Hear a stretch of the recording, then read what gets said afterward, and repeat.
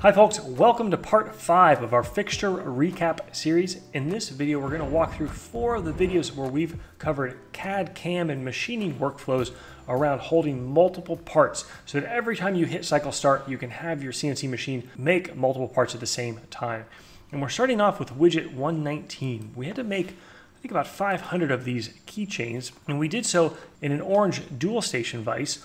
On the left side, we have a pair of soft jaws that have cutouts to hold 4 raw pieces of saw-cut brass.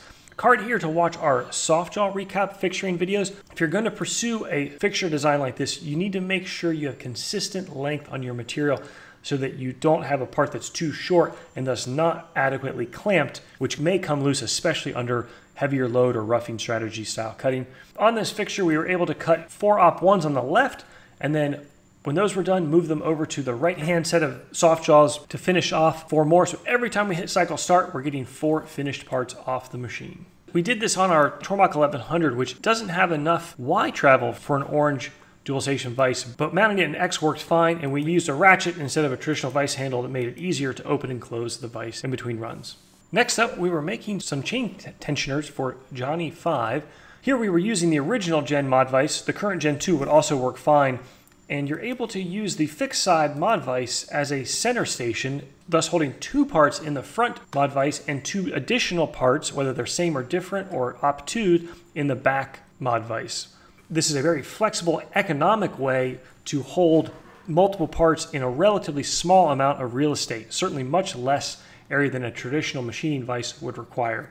In widget 147, we wanted to use G54 and G55 as we were machining this part. So this video walks through how we program that in Fusion, how we design and machine the fixture, and then how we program the actual machining of the final parts using G54 for the left part and G55 for the right part. This is probably one of the most common questions that we get from folks that are trying to understand how the world of CAM and post-processors and the machine control all tie together, and we go over a couple of goofs like making sure you've got the correct clearance heights.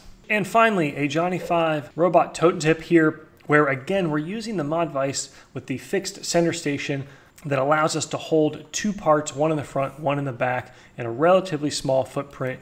It gives us good part stability along these relatively long or thin parts and allows us to get 2 done in one setup. For more information on using G54, G55, and multiple offset scenarios in Fusion 360, check out our video here where we dive into that exact topic. And now I want to spend some time talking about best practices and lessons that we've learned over the years. I'm going to use this example from the Fusion 360 CAM samples. In this demo file, they're using a pair of dual station vises. Dual station vises have a fixed center, and the outside jaws each move inward to clamp on the part. That means these center 2 jaws are your fixed jaws that will be better served if you're using your jaw as a reference point for an offset versus the floating jaw. The way this sample file is programmed puts the coordinate system for op1 and op2 on the center section of each vise. Now the good news is that shouldn't move. That center block should remain quite stable and thus accurate and consistent over time. However, we found over the years that we much prefer to have a coordinate system specific to each piece of material or generally for each fixture locations. Now an exception that we'll talk about in a minute will be high density fixtures.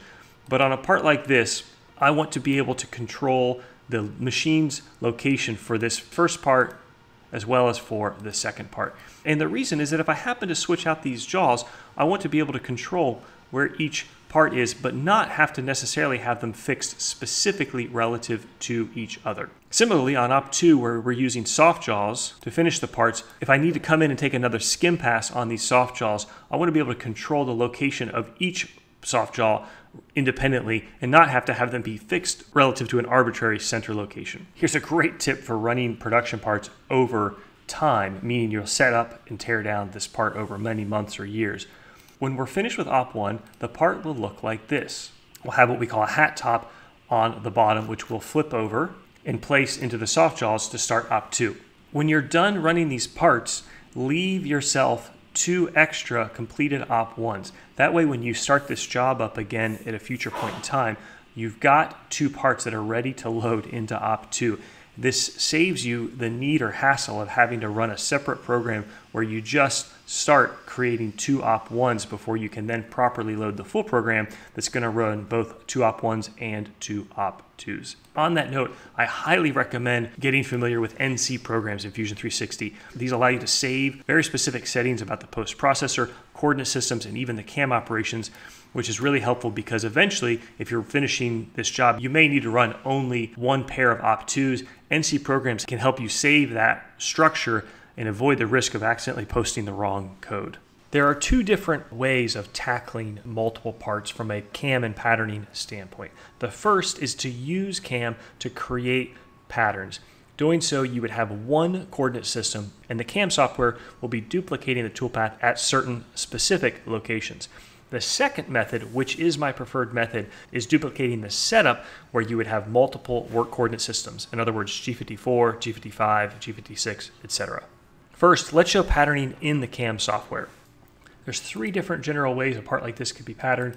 You can pattern it with a linear pattern.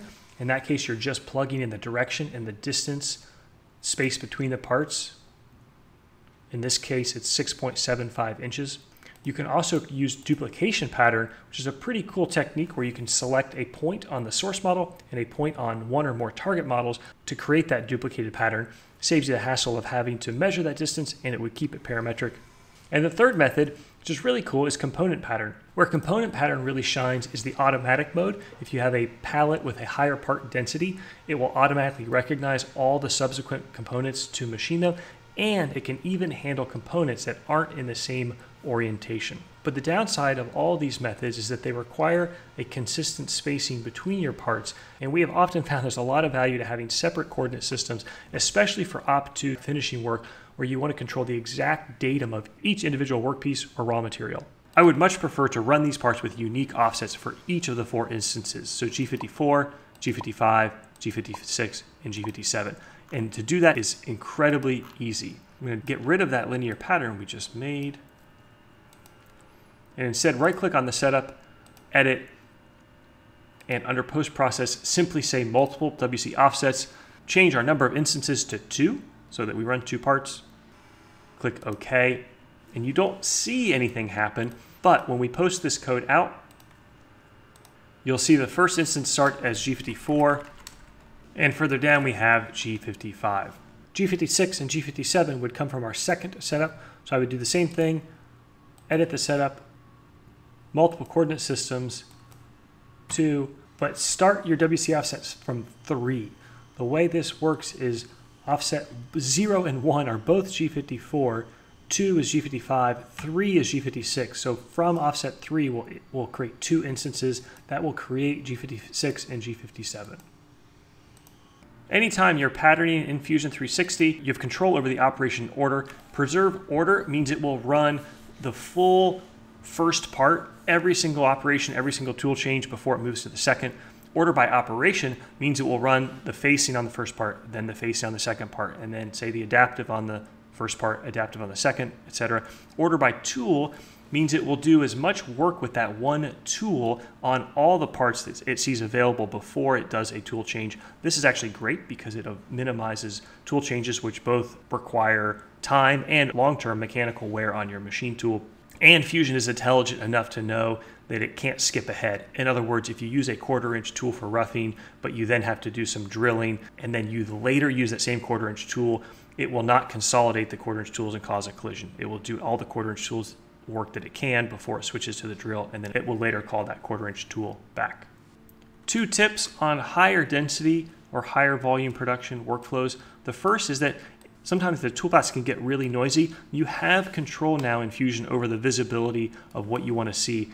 In this case, the yellow linking moves are really helpful, but if you wanted to turn them off, at the bottom of your screen under Show Hide Leads and Links, you could turn off links, and you now only see the leads and the cutting moves. And finally, it doesn't make sense to pattern everything. In this case, we wanted to machine the edge of each of these parts. You're best off doing so with a single 2D contour that runs the full length of the part. Easiest way to do this is by creating custom sketch geometry in the CAD side of Fusion, and this is much better than a patterned instance, which is going to have a lead in and lead out and linking move and additional lines of G-code for each instance of the pattern. Card here to the NYC CNC page where we've got all of these videos as well as all the others from our 10-part fixturing recap series. Otherwise, folks, hope you learned something. Hope you enjoyed. Take care. See you soon.